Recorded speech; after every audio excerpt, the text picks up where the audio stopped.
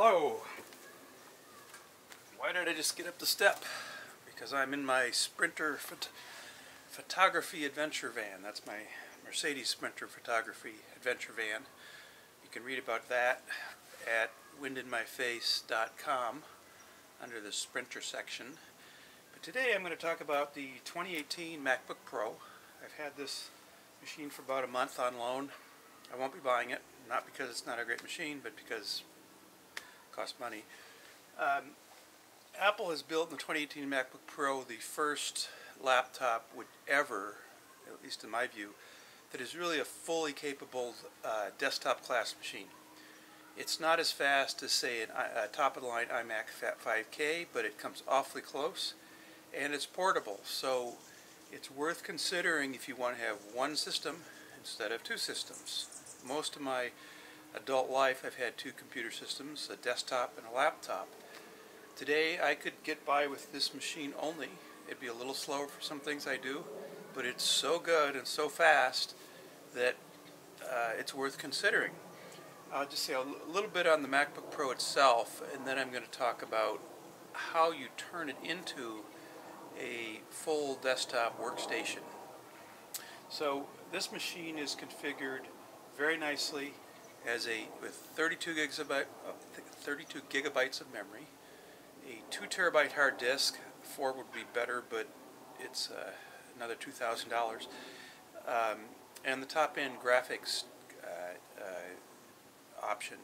All of those things are soldered on and cannot be upgraded, so you need to be darn sure that when you buy one you get the right configuration.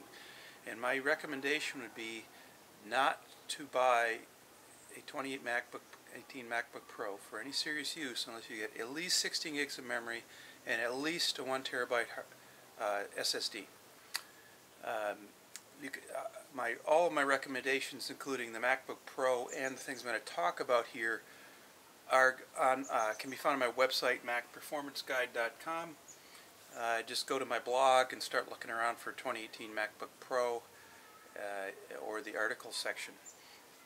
So let's start out by looking at what kind of things, what would you add to it if you just want to, say, be on the road and have a fairly convenient way of connecting things.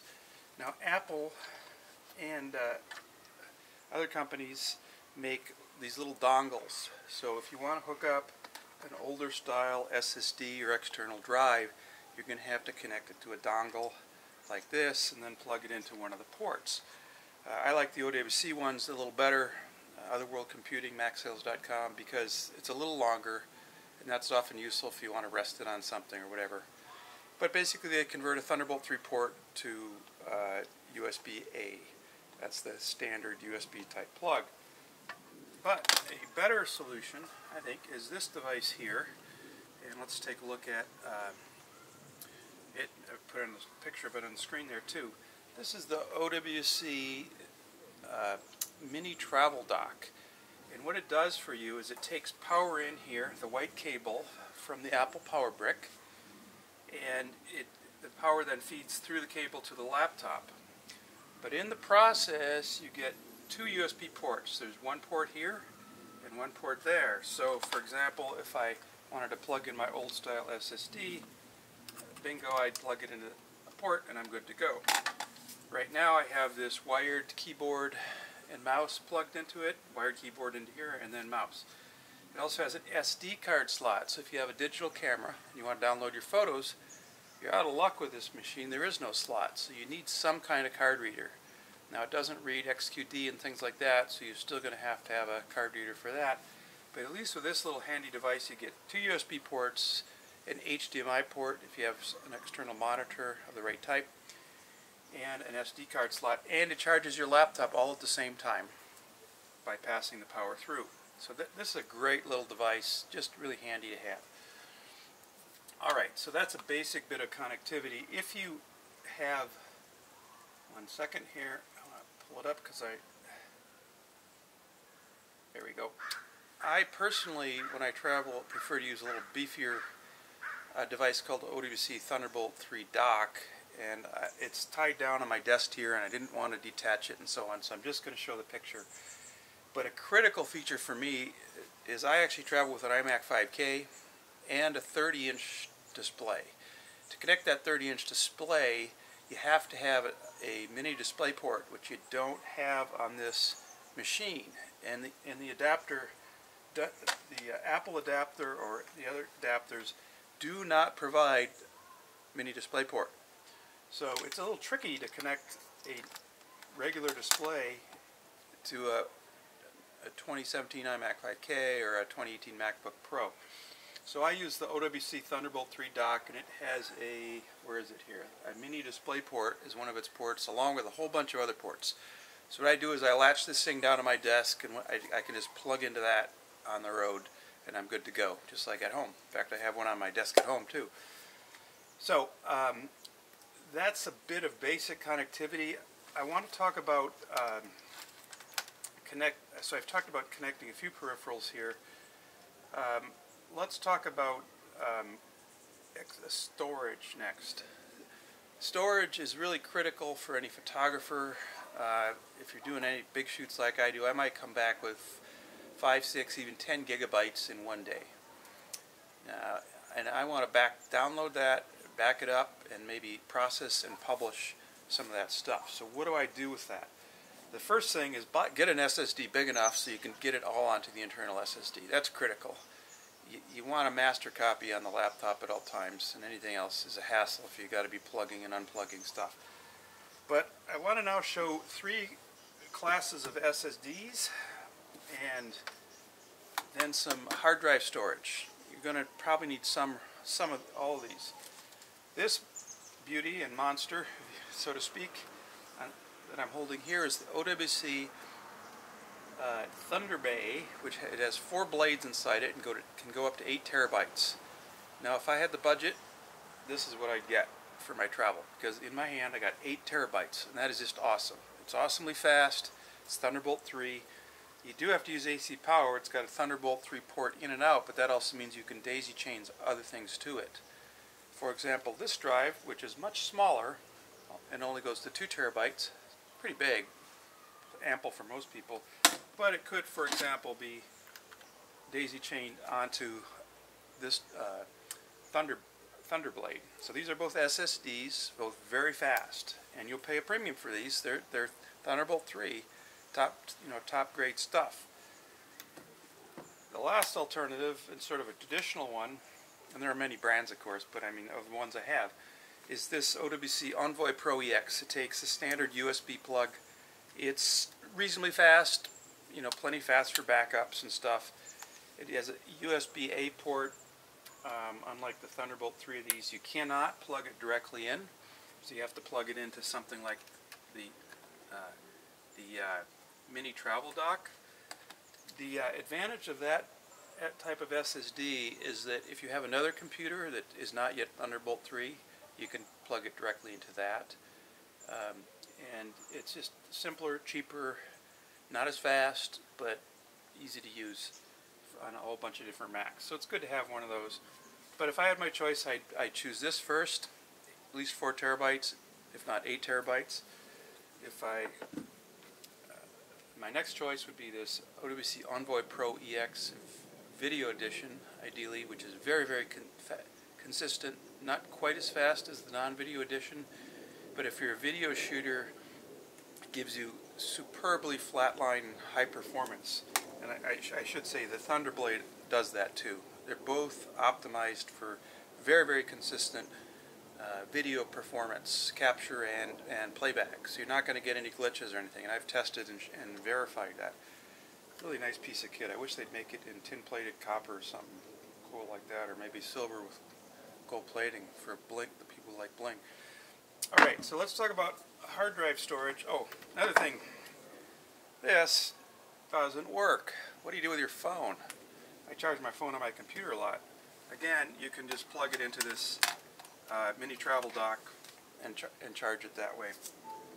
You hear it chong there. So this little dock is really handy. In fact, you can get 2 of these docks for the laptop because it has 4 ports. So if you need more ports, one option is just to get 2 of these. Pretty inexpensive way to get 4 ports for this laptop. Okay, so let's look at some hard drive storage. This is sort of a must-have. Let me flip to that. There we go. This is the OWC Mercury Elite Pro, Otherworld Computing, OWC. You can get it at macsales.com. It's a very nice metal case. It uses an external power supply, standard USB 3, with a USB +1 port, which means you can plug another USB device in. What I like about this is the case is great, but what I really like is I have a 12 terabyte hard drive in here. And on 12 terabytes, even though I'm a photographer and have been shooting for many years, I can fit everything I've ever shot on this drive, which means I can take it all with me, and I can back up to it, and so on. And you can see it's pretty compact and easy to use. Again, it's AC power though, not bus powered, so you got to AC power. Well, incidentally, that's not a problem for me in my van because I have a 10 kilowatt battery system. You can probably see a red battery down there. I've got two of them. It's lithium iron phosphate. They won't burn up like lithium ions, so I don't have any problem with AC power. I have dual 2,000 watt power inverters on here, so I can power all this stuff on the road. Again, read about that at windinmyface.com. So this is kind of a must-have. I think it's so much of a must-have that I actually have two of these on my desk at home, and I alternate between them for backups every single day. Super handy. So, now sometimes you want more. This is an OWC Thunderbolt 3 edition. Maybe I don't have a picture up there, but okay. It's on my website, macperformanceguide.com. What this guy does, it has a lockable front. I often just leave it off. There's 4 drive bays in here. So I can pull one out. Come on, there we go. So you can just pull the drive out. These are, I don't know, 8 terabyte drives. I've standardized on 12, but this is one of my backups. So you can pull these out and just thumb screw them in. So why would you want this? You've got a laptop, right? Why do you want this thing? Well, if you want to come home to a docking station type situation, you might have this sitting around on your desk at home or in your Sprinter van. And you can download all your stuff to this, and and also it can be RAID 5. I had some Thunderbolt 3 issues recently. There are various bugs, it seems, in macOS and other places. With RAID 5, if a drive goes down or there's some problem, there's extra parity data that keeps you from losing something. So instead of a RAID stripe where all the drives are zebraed together, RAID 5 actually uses redundancy to make sure you don't lose data. So I highly recommend that in the OWC Thunderbay 4. And this is a Thunderbolt 3 version with 2 Thunderbolt 3 ports on the back, and it looks like it will actually has an HDMI port as well. Handy little feature.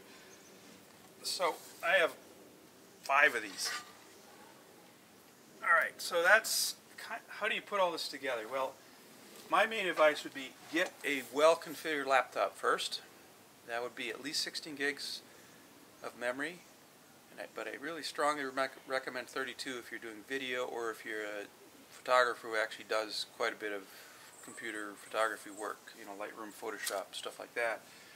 Go to 32 if you can. I would never go less than a terabyte on the SSD. That's just a bad idea. You cannot. You can buy extra storage. You can't go back and replace the SSD internally. So go to at least 1 terabyte. And I really strongly recommend 2 terabytes internally, which will then match up beautifully with a 2 terabyte Envoy Pro EX Thunderbolt 3 external drive, in case you want to back it up or keep a clone of it. Add some storage, something as simple as this if you need it, but you probably want to buy 2 or 3 of these because you'll need 1 master copy and at least 1, if not 2, backups. And go to the whole full-on Thunderbay unit for high volume storage up to 48 terabytes.